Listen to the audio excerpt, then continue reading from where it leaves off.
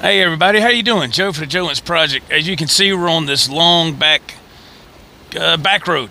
country road here, and heading into work. So if I was trying to go live right now, it would not work because you can forget about having a signal out here on this stretch of highway. You can just forget it. Let me show you this beautiful shot. There's some nice scenery out here for sure. Watch this. As we make our way around the bend, look at that.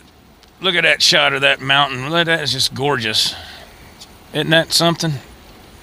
It's another overcast day today. It was nice yesterday. Today is, as you can see, overcast. But man, it feels so good right now. The temperature, as of right now, is 57 degrees. I love it.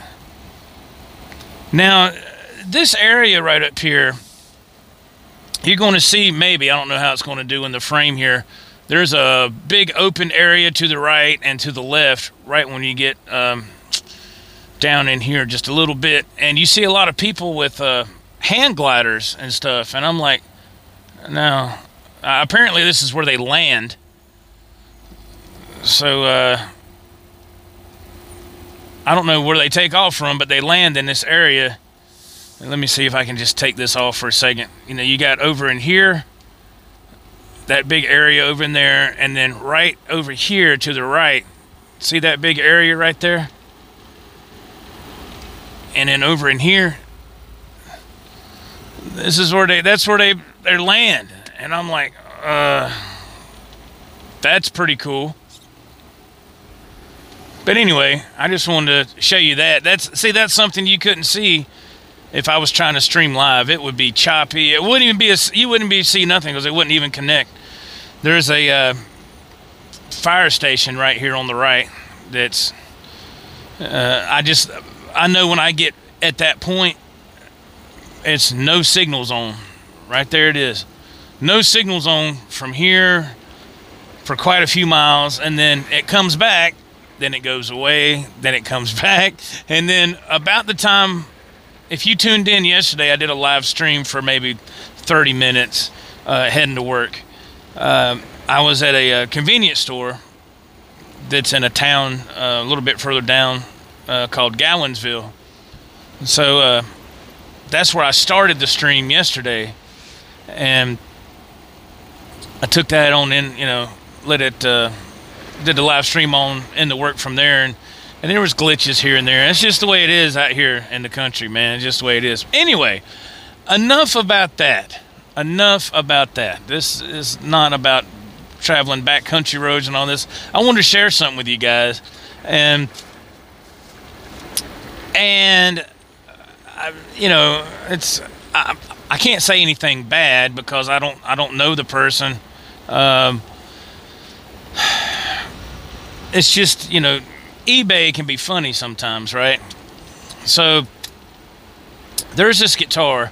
I'm going to put a picture of it right here. I'm going to take a screenshot and put a picture of it right here and let you see what it looks like. Now, when you first look at it, it's an eye grabber, man. It caught my attention right off the bat. I thought I was looking at PV Wolfgang specials on eBay, just looking. And I was waiting for my medicine to kick in, my sleep meds to kick in last night when I was going to bed. And you know how you do. You lay there and you're like, you toss and turn, and finally you go to sleep. So I was looking at, just browsing on eBay, and I typed in PV Wolfgang Special, not EVH, PV. Of course, the ones that are on there are just astronomically, they're ridiculously high. And so I'm scrolling, and I come across this one. They do have striped PV Wolfgang specials on there, but they're like, I don't know, $2,500, and that's just ridiculous, man. And that is ridiculous. I guess because they're rare, I would imagine. But Jesus Christ. So anyway, I come across this one, and I look, and I did a double take. I was like, that's not a PV. It's a OLP, and I said, yeah, okay. Now I've had quite a few of those OLPs in my time. You could get, they don't make them anymore, but when they did make them, and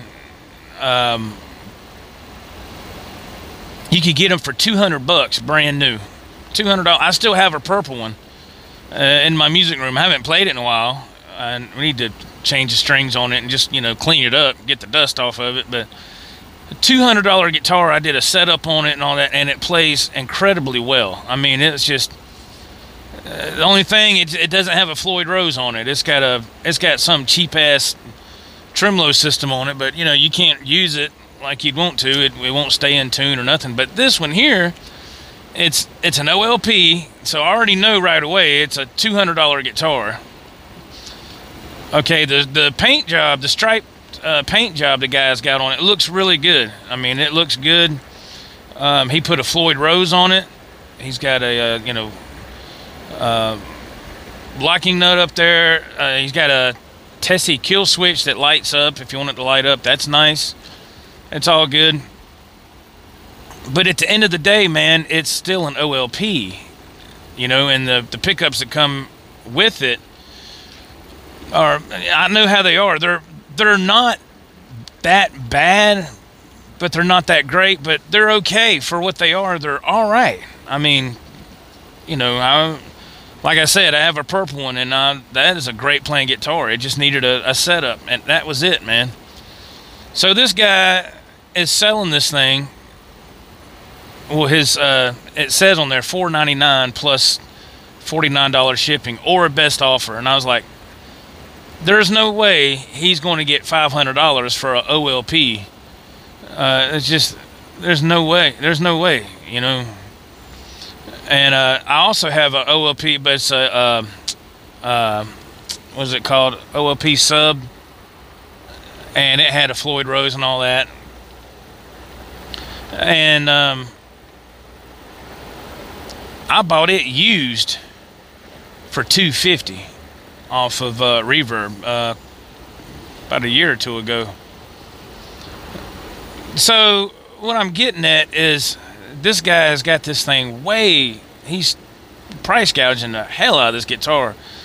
I was like, so I made an offer on it. I put it in my cart. I wasn't going to pay $500 plus $50 shipping for this damn OLP. I wasn't going to do that, and that's stupid. And so I put it in my cart. Well, I didn't know that if you put it in your cart, that the seller can see that. I didn't think they could see that. Well, I woke up this morning, and it says the seller has made you a counter offer. It's went from $499 down to $480. I said, dude, what? I said, I'm going to be gracious, and I made an offer just to be gracious because I knew he wasn't going to, So I put $400. I countered offered his counter offer, I put $400, and then that's when he sent back $480 with an exclamation mark. I was like, dude, what the fuck you yelling at?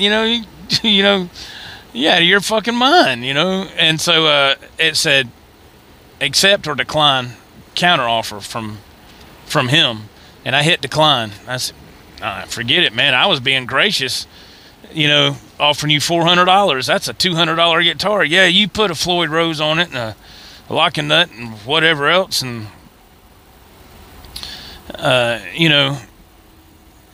he did a little upgrades on it. It's got a nice paint job, but it's not, in my opinion, that doesn't make that guitar $550 guitar. That's fucking stupid. Pardon my language. That's stupid, man. You can get a brand new EVH Wolfgang Standard for that money. I know. I got two of them, so he's asking way too much for that, so... And so I recently looked at my email a little while ago before I got going, and he sent me a message. I don't know what the message is. I have no idea. He's probably, I don't know if he's got some kind of smart ass response or something like that, but but I declined his counter offer $480. I was like, dude, come on, man. You know, give me a break. So I thought that was funny. I thought I'd share that with y'all, because that was just there's a bunch of those people on I about said YouTube, eBay, that really price gouge the hell out of guitars. Now I've gotten I got a Wolfgang special, a PV Wolfgang special, about a month and a half ago, and it was I made a video about it. It's on this channel. If you go back a few videos, it says New Guitar Day 2001 PV Wolfgang Special USA model. And that guy was wanting, we kind of went back and forth a few times on prices. I think he was wanting $800, and that's what it was. He was wanting $800, and it said or make throw your bid in, so I made a bid of $7, plus he was charging $50 for shipping. So I made the one and only bid, on that PV USA Wolfgang Special. I had the one and only bid of $700, and it sat there for, I know, I let it get down to like the last 24 hours of the auction. Pardon me. And because he didn't have a reserve on it. I mean, well, he said, or best offer. So I offered the 700, or a bid, bid 700, and he didn't say nothing, whatever. And I kept watching that thing, man, watching the clock count down. I went to bed, got up the next day, and it said, this auction will end in 5 hours and 2 minutes. It was just, 5 hours goes by. I go back to it, and it still said, you are the highest bidder, but be on the lookout for somebody to outbid you. And I know how eBay works, man. There's been plenty of times I've bid on something and I was the highest bidder up until the last couple of minutes, and then somebody will come in underneath you and make a lower bid, and then you don't have enough time to rebid. Been there and done that. It's kind of you have to be on top of your game on that shit, but really I have a feeling that eBay really isn't the go-to place anymore for musical instruments. It's a Reverb, which I've been doing a crap ton of business on Reverb the past couple of months. A lot.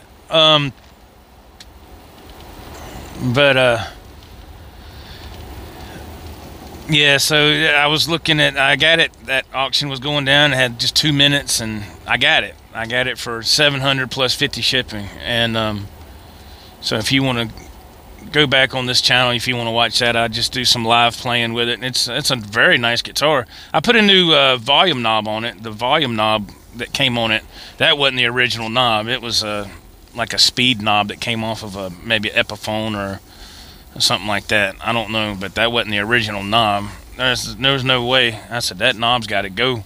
So I ordered a chrome knob and put it on there. It's a great guitar, but see, the reason I talk about how some of these people price gouge on eBay, I was originally looking for a purple Wolfgang, but not the flame top, just the flat. It's just like the white one I have. It's the same exact thing as my purple one was. Well, there's one on eBay. You can look it up.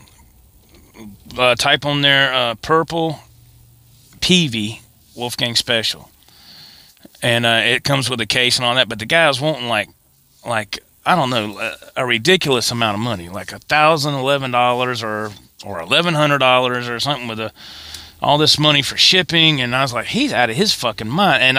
But when I looked at the picture, I said, that is the same exact guitar I had in the late 90s. early 2000s. Same one, same thing, and that's what I was originally wanting, but he's wanting way too much money. See, that's what I'm saying. You know, that's just, I don't know. So you can get a PV Wolfgang special for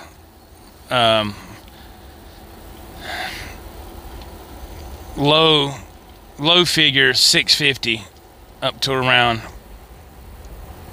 $850, and that was the ballpark I was looking in. I mean, there's some other ones on there. Now this, I'm talking about reverb. You know, there's I still like looking. I looked the other day and there's another one on there, a red one, which I have a red one too. But there's some spots on it that looks pretty rough. I wouldn't want it. It's like it's been dropped or something, where the on the bottom part of the body, right where the input jack is, but you can actually see the damage on the front of the guitar, right toward the bottom. Like I said, the area of the input jack would be. I said, damn, somebody dropped that guitar right there or something. And it just, you know, it's just that's just too much cosmetic damage for me. I mean, I can see if you got a couple of little nicks and scrapes, and if the back of the guitar is scraped up really bad from belt buckles, whatever, that don't bother me. I don't care. I mean, who's going to see that part of the guitar? Nobody. You know, but I've got PV Wolfgang specials that are all original, and I have some that have been upgraded, and I have some that they stripped the original pickups out and put in something else, which is still okay, but it's, you know, it's nice to have a few different kinds of the PV Wolfgang specials. But thank God I was able to get a couple that were all original, because that's what I was wanting. You know, those pickups in the PV Wolfgang specials, man, those things are hot. Those things are high output, and I love them. Those things are, to me, hotter than the pickups in the EVH Wolfgang special line. They're to me, they're a little bit hotter than those. So,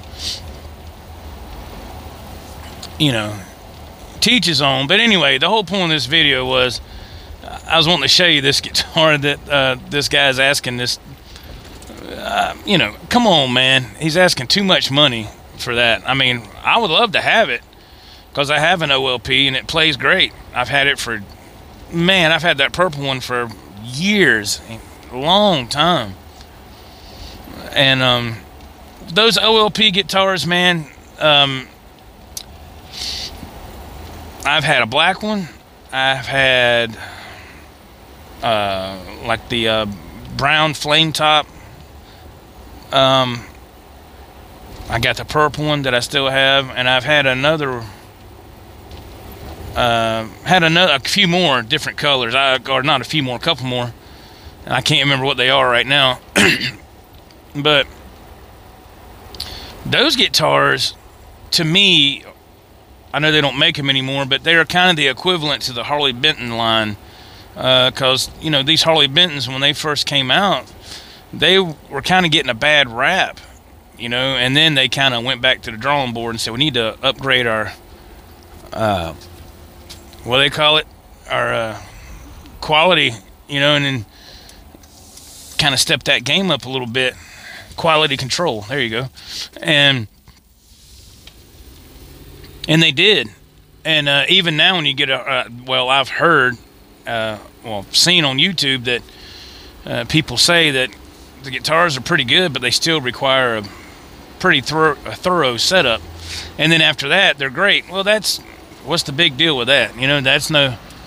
that just because they're spitting these guitars out so damn fast on the assembly line in the factory, or they were, I don't know about now with the pandemic, but they're not going to sit there and set up every guitar and all that, and they go ahead and make them and throw them in the box and put them on the damn warehouse shelf and wait for them to be ordered. So you know, but that's how these OLPs were. You'd get them, and if you understood how to do just a basic setup, you were in business. And that's what I did. And I was like, man, this thing, because I still remember when I first learned how to do setups. You know, when I got a guitar, I didn't know there was a such thing called a setup. Yeah, I didn't know. I thought it came ready to play, and man, I didn't know how to do a setup until probably 6 years ago. To tell you the truth, I didn't know. You know, I'd watch stuff on YouTube, and I didn't understand what the guy was talking about with intonation and all that. And finally, I went to a guy. Every once in a while, he'd work on my guitars. He'd work on my son's guitars too. He's a real nice man. He don't do that line of work anymore. He's retired. And I took a guitar in there to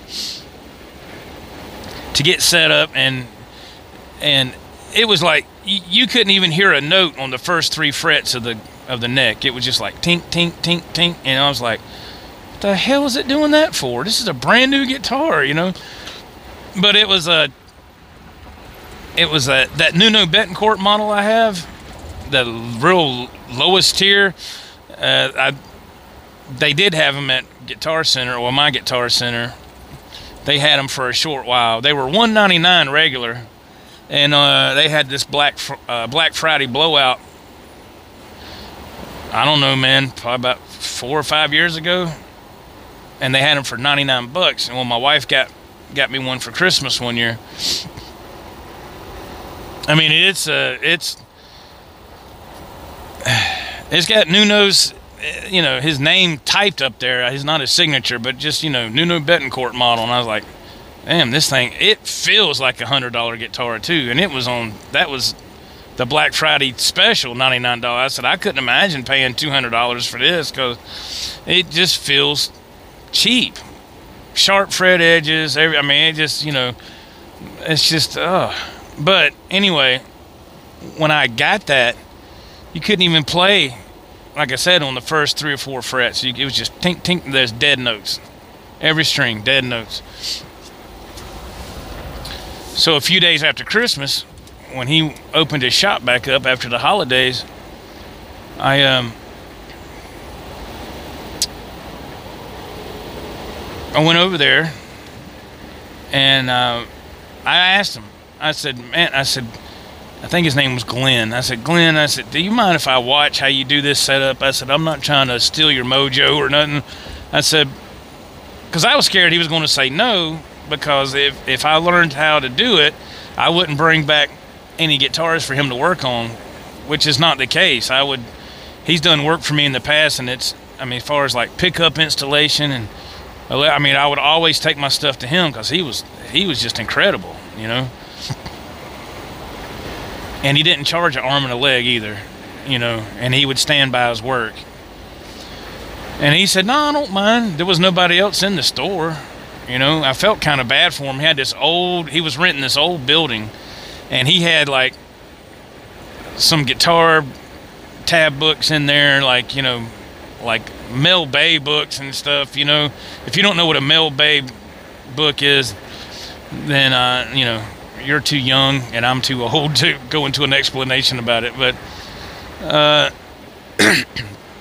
and he had like some gig bags hanging on one of those turnstiles, and he had a few guitars in there for sale, but they were all used, and they look like guitars you'd see in a pawn shop that's been in there for 15 years. You know, they were really for somebody that's never played before. He didn't have like badass top-of-the-line guitars in there for sale.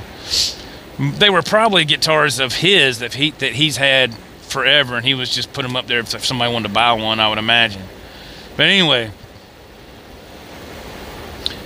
and he said, no, I don't mind, Joe. He said, I don't mind if you watch what I'm doing. And he goes, I'll explain to you what I'm doing. And he did. He showed me, and I'd ask him a couple of questions while he was doing it, and he said, the reason I'm doing this is because blah, blah, blah, you know.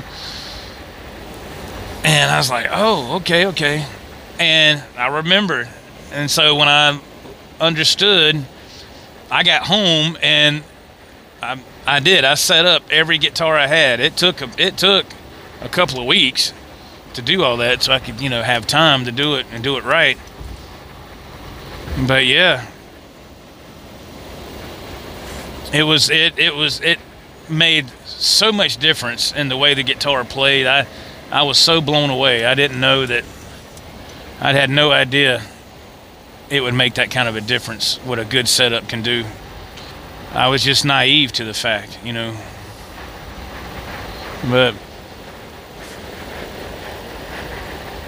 yeah, it was cool, man. It was cool. I remember grabbing my oh, by the way, when he set up the Newton Betancourt model, it played better, but it was my son has the same exact guitar, and he has poured money into that thing to make it a more comfortable playing instrument.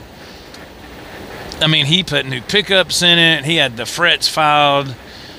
I don't know what else he had. And I was like, I'm not doing all that. I'll just, I had him set it up, had Glenn set it up, and I keep that guitar down one whole step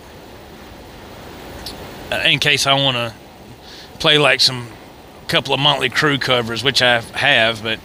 And here's the thing that makes it bad. You know what gauge strings is on that thing? 9s.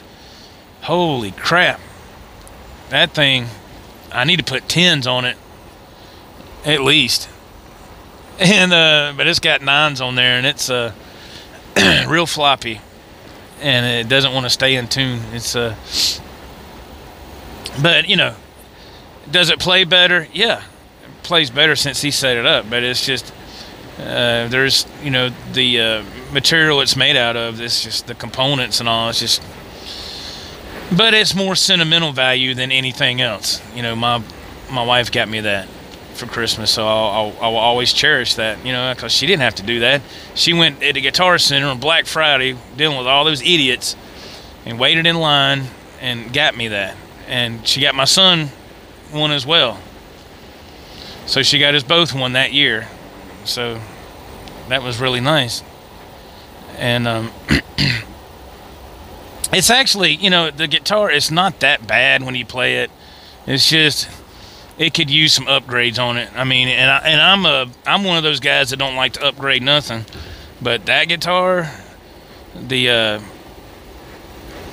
cheap old tremolo that's on there, how you got your saddle screws to adjust the height of your saddles.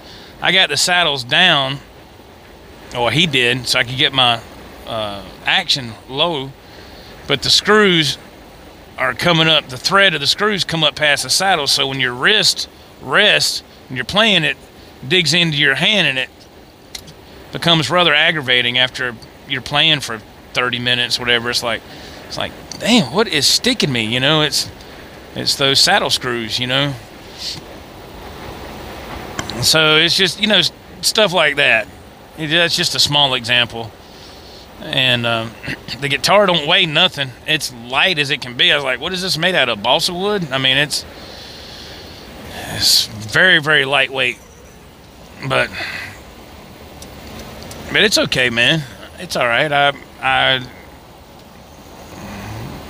can only imagine what a mid-range Nuno Betancourt model would go for. I think they go for, I don't know, I couldn't even say. I have seen them for like over $2,000, but I think those are like the top of the line ones. But I don't know, man. I'm not sure. Haven't looked into those in a long time. I was like, holy shit, that's expensive. That's like, I'm not dropping that kind of money on a guitar, man. I mean, it's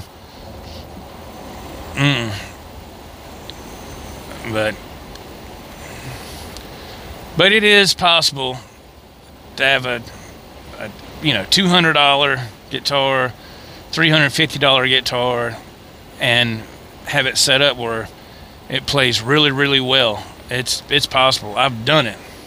I have done it. So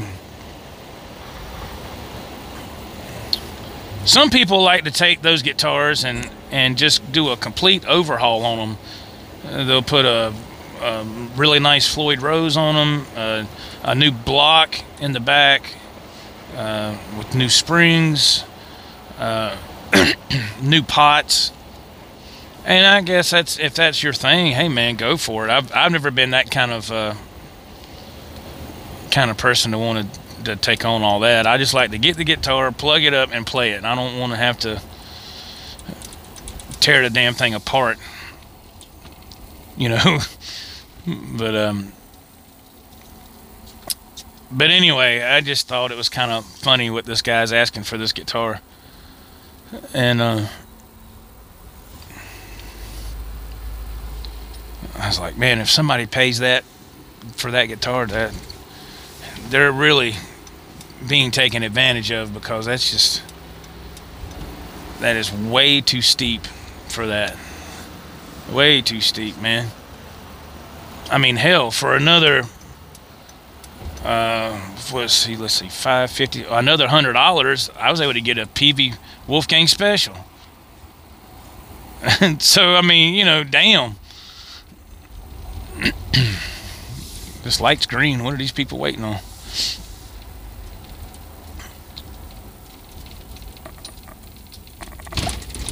Oh, dude, you're supposed to turn. You're not supposed to go straight. You're supposed to turn. That's the left turn lane, man. This old man right here, he set it to light forever. And there's two lanes. One's a left turn lane, one's straight. He's in the left lane. I come beside him. He goes straight. So I almost come wrecking to the side of him. My God almighty, man. I tell you, people, man. And they need to remark the asphalt back there, because the arrows that show you're in a turn lane and the other one a straight through lane, those are faded so bad you can barely see it. They need to remark that pavement with that shit so people know that it's a turning lane. You never know what you're going to run into out here. And I deal with this every day. Every day. Well, we're almost at work. I just wanted to talk to y'all about that. And let me know in the comments what you think. You know, do you agree with me? Do you think the guy's charging way too much money for this OLP guitar that he's got striped up and upgraded? Floyd Rose, kill switch, Tessie kill switch. He's even got the eye hooks in there too. So if you want to get your EVH strap with the dog clasp, you can do that. I